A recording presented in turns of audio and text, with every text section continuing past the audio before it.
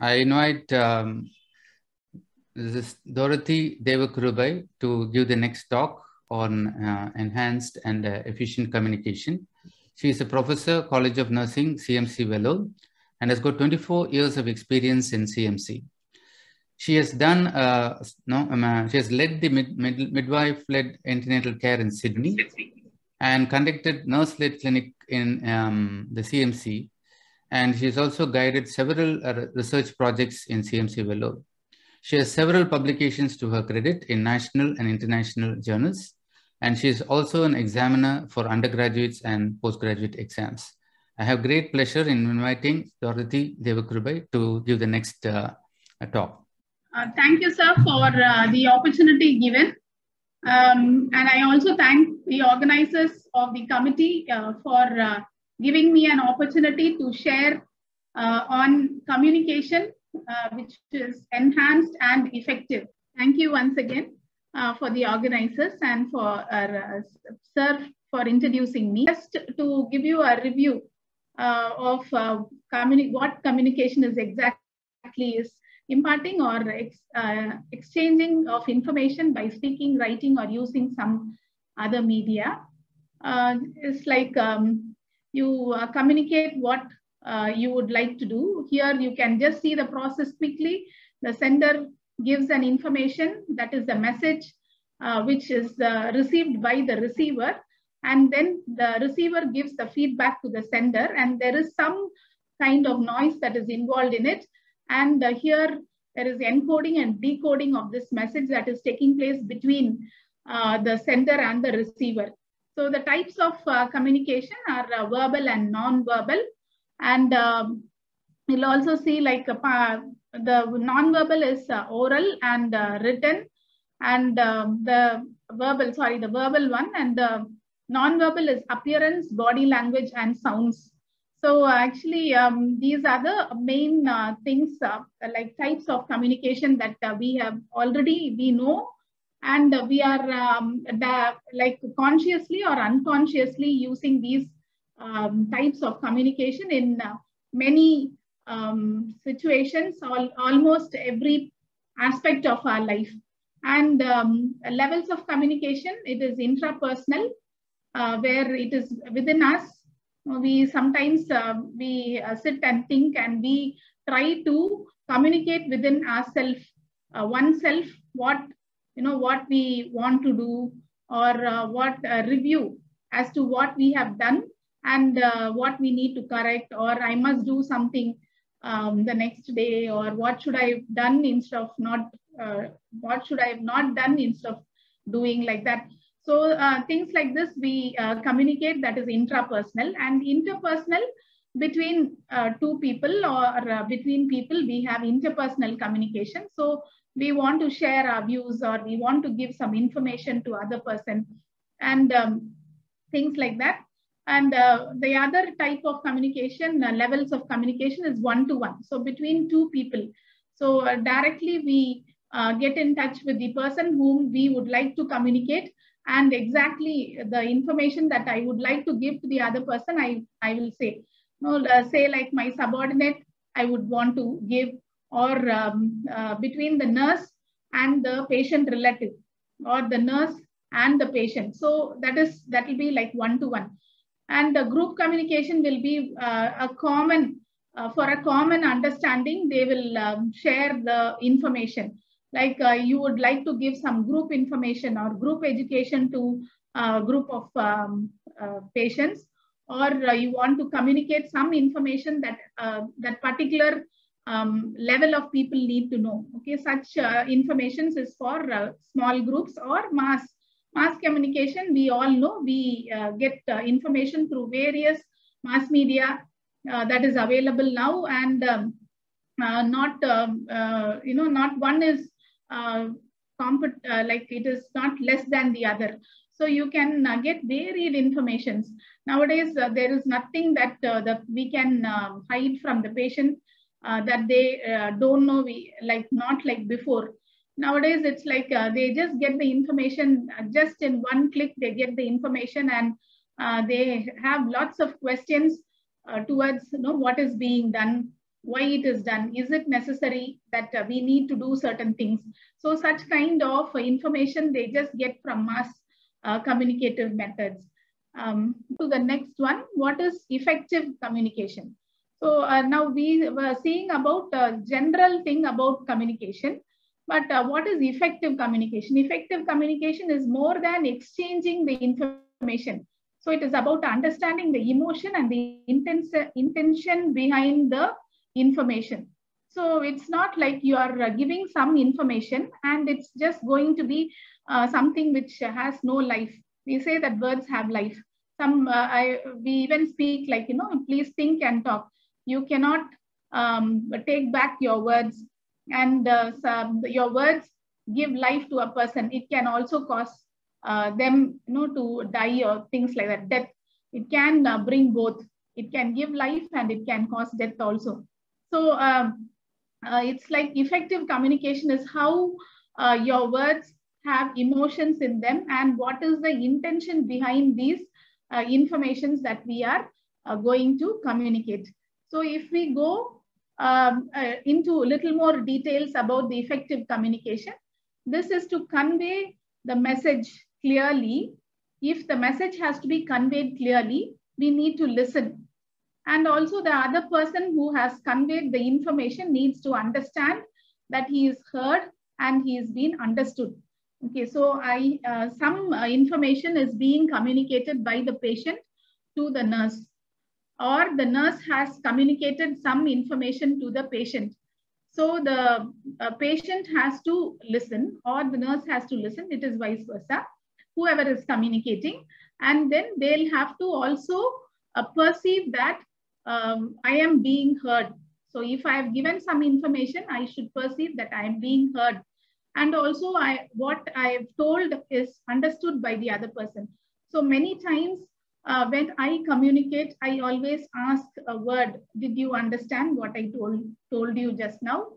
So sometimes it's like that, no, we don't get back any response, or we don't perceive that the listener or the receiver has got what I've told. So sometimes it's not like that. When you have communicated, you know that your communication is well understood and you will be having a positive response for that, or what has to be done. If some work needs to be done, or if there's something that has to be done out of the communication, you need to get a result, then that will happen immediately. So that kind of response or the feeling is there with the person who's communicated, that is the speaker. But then sometimes like it's not so. So we need to get an acknowledgement from the other person telling that, have you understood? Did you listen? So words like this, we keep using in between our, in our language. That's become something more nowadays, maybe because there are various things that hinder, or they come and people are interested not in talks, but whereas in other things, other ways of communication. So this is what is effective communication. So I was telling you that I use words like this. So that means that there is some barrier to this effective communication. What is the barrier? So that is stress and out of control emotion. Sometimes I'm so stressed, I don't communicate very effectively, so that the receiver has received the information what what has to be done. Like you can see here, do you hear the words I say? The person responds, the ones I like, I heard, the rest I have left. Okay, it's like that. Whatever I want, I have heard, but the rest of it, whatever you have told, I have not heard. So it's like that because of we are all stressed and we all go out of control with our emotions. Sometimes we can't handle it. So in that case, we find that we just communicate tons and tons of information, and this information is not effective at all. At the end, you find that the person has just spoke, okay, and nothing has come out of it. Or the people, if they are just sitting there and watching, and then they have not understood anything from what is being communicated. Like maybe a big a rally, Okay, a person is just standing over there and he's just speaking endless things. But then finally you find that people have just been there maybe for some incentive purpose, or then they have just gathered there for the number count or for the head count or whatever, and then they just vanish away. But finally, what happened to this? Whether something has been communicated, whether something is there, we have not understood that at all. Then the next one is the lack of focus. We are not interested in what we are actually supposed to listen. Okay, so like say for example, I have communicated something to the patient, okay, in a group or even by one-to-one talk. Then you find that there is a lack of focus on the side from the listener. So you'll find like that is a barrier.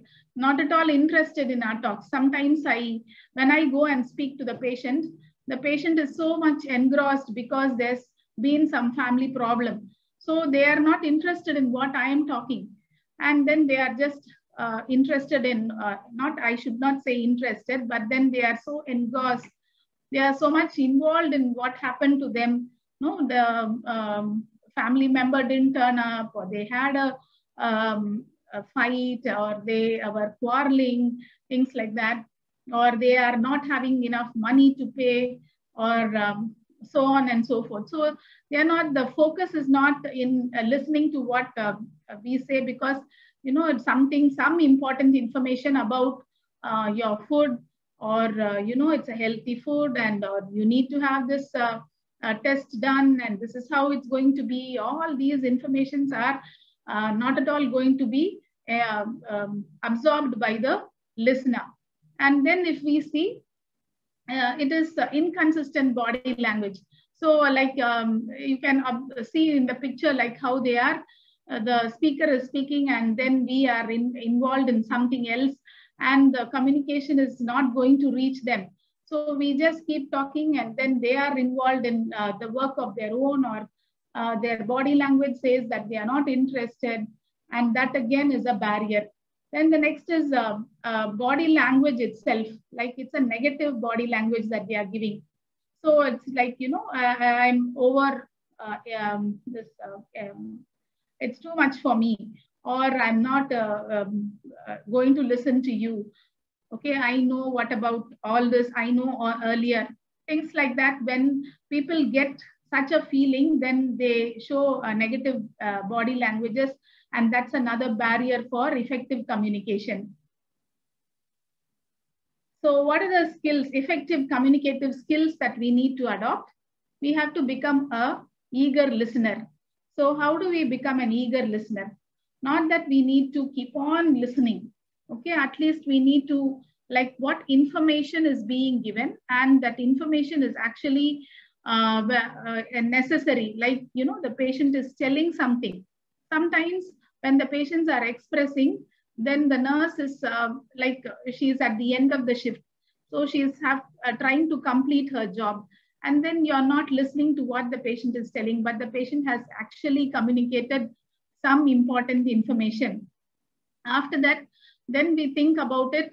When we get back and we think, oh yeah, the patient has communicated like this. And then that could have, if we had given a listening ear, then definitely we could have saved the patient, or we could have prevented some complication that's awaiting her or him or whatever. So that information we did not listen to. So become an eager listener. So if you have to become an eager listener, what to do? Eager listener, focus fully on the speaker. So we have to actually, the person is talking to us, we need to concentrate on the person rather than just be there and do not listen at all. And then you, for namesake, you're just waiting over there, and the person is speaking, the patient is speaking, and the nurse is just nodding her head and trying to focus on something else. So they are not focused fully on what the patient is talking to them. Or sometimes it's vice versa. The other person is not listening to what we are telling, and they are not, they are engrossed in some other thought. And usually they say that favor the right ear for listening. Most of the time, like, we are so much keen, and most of us have the dominant side as the right. So it is told that you favor the right ear. Going on to the next, you avoid interrupting or trying to redirect the conversation to your concerns. So don't try to, we are concerned with something, but then when we are listening, we are thinking that we over listen. So we just try to put a full stop to what they are telling, or we say that, okay, now this is what I'm trying to get information from you. I think it's more than enough, like, what you have told is enough. Now you come back to this particular thing. Of course, we need to direct them, but sometimes we get them away from the important aspect of the talk that the particular person is talking about. And going on to the next is show your interest in what's being said. So you have to be interested. When we are showing an interest in what is being said, then definitely the other person feels that, oh, somebody is listening to me. And definitely I can actually communicate well with them, and I will be able to express more. I can give lots of information to them. If not, you will see like, okay, they are not listening to me, and they get that view that no, sir, nobody is listening to me, or that person is not listening to me. Then it's a waste of time communicating to the person, and we don't communicate enough. Then the next is trying to try to set aside judgment.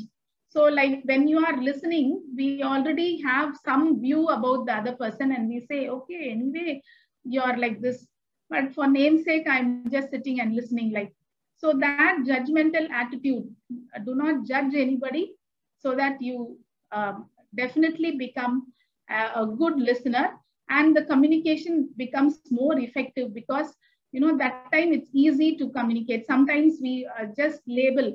Many times I've heard people telling very difficult to handle. No, not at all good.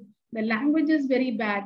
And anytime you go there and the patient is very much not communicating in the right language, does not want to speak, does not look at your eyes. So many things they communicate. So these things, try to set aside the judgment and then continue the listening. Going on to the next, provide feedback. Okay, provide feedback. As you listen, you always give a feedback. Sometimes we don't respond at all. Like over the phone, you keep listening, but then you don't give a feedback. Again, then there's a want for a feedback where they say, hello, are you there? Are you listening to me? Sometimes it happens even when it is direct communication. We just look at them when there is no response, either in verbal or non-verbal communication. We would like to get in terms of non-verbal communication as well, like a nod of a head, or you raise your eyebrows, you blink, or whatever. So such kinds of responses or verbal communication of response is necessary, and that has to be done if we are eagerly listening. The next skill that we need to develop as an effective communicating person is to pay attention to non-verbal communication. So we need to actually learn the ways by which people communicate using non-verbal communication. So in that aspect, if you see, we have to be aware of individual differences. Sometimes the response may be different in each person, but the non-verbal cues they are using will be the same. Like, so it will be like each person, we have to respect them as an individual. We cannot consider the non-verbal communicative cues that are being used as common. So if we can see the communication is like it is in a group kind, we have to consider that. And then we cannot, like, say, for example, there are people raising hands, then you have to consider what it is like. Or if you think that they all are making a noise, then what it is about, then we have to check. And the next one is use nonverbal signs that match with your words. So you have to check whether your nonverbal communication is matching with the words. Sometimes it doesn't. Oh, we say yes and then we nod like as if it is a no. Sometimes we will, as if we are asking them to come, and then but we actually want them to go away. So there are so many things that doesn't match at all. So we have to actually be very careful when we have or use these non-verbal forms of communication. And again, if you see, adjust your non-verbal signs according to the context. Make sure that it is matching with the context. So your context of communication should be matching with the non-verbal signals that we are using. Sometimes we say that we are interested, but then we are so much like not interested, and we frown and we try to look away, things like that. So according to the context, we need to use nonverbal communication. Avoid negative body language. That is a must. When we are having to have effective communication, we need to avoid negative body language, which always signals that communication is not going to continue, or the other person is not interested, and that can't become effective at all. The next skill that we need to develop is to keep our stress under check. Sometimes this communication is very much dependent on the stress levels. So we have to make sure that when we are stressed, most of the time we are supposed to not communicate at all. But then how do we communicate? We cannot get away from it. We cannot say, no, I'm not going to talk at all. I'm not going to give any reaction. No, at that point. So how do we keep a check on our stress levels? So you can use some tactics like, you just make sure you give little time, okay? Or you try to pick up the positive points from the speech, or you try to make sure that you try to recollect actually what you are stressed about and try to get away from it. And pause to collect your thoughts. That's what I was telling about. Make sure that you think about it, what you are actually stressed about. Is that going to create, going to find you some answer now? Is that going to enhance what you're trying to communicate? Things like that, you can actually think about it. Whether you're going to get away from the stress now because you're just thinking about it, and that is going to give you some form of effectivity in the communication skills. And then try to make one point. Make sure that you don't give, when you're stressed, don't give too much of information, or don't try to gather a lot of information. So don't try to pass on. Make sure that it is just one information. Deliver your words very clearly. Don't be in a hurry, and we should not make sure that we just say words that will have, I meant this way, but you understood the other way. It can't be like that. We have to make sure that the words are very clear, and wrap up with a summary. Make sure that this is what we spoke. That's the, like at the end, at the final, to conclude, this is what is we were talking about. This is what we need to do. And look for a humor situation, and humor situation in whatever we are finding when we are stressed about. Many times we think back and see that there's a lot of humor in that, and be willing to compromise. Don't make sure that you are going to always get over it. Agree to disagree. Sometimes we need to agree to disagree. The other last one point is assert yourself. Make sure that you show your valuable points, know your needs and wants, express negative thoughts. Sometimes you have to really tell, this is what is my thought about, like receive feedback positively, take feedback with the positive ideas, learn to say no, and have an empathetic assertion. So you have to make sure that you are empathetic, but you have to be assertive at that point. then you have to say like, no, you have not done it, but then you are able to do it. Okay, you have not done what I expected, but then you have to do it like that. It has to be, the work has to be finished. That is the escalating assertion. And practice assertiveness. Make sure that is a real, assertiveness is something that is really needed. It can't be that the nurse can't be assertive. That has to be there. And practicing assertiveness, we all need to accept, and we have to actually allow for it. Now, finally, coming to the enhanced communication, it is understanding the recognition of limitations of others.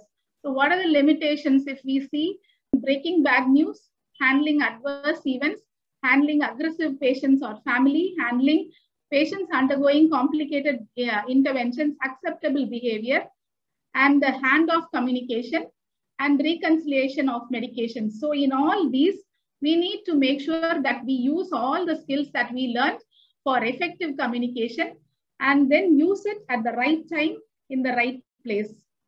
Thank you for your patience listening. And thank you so much.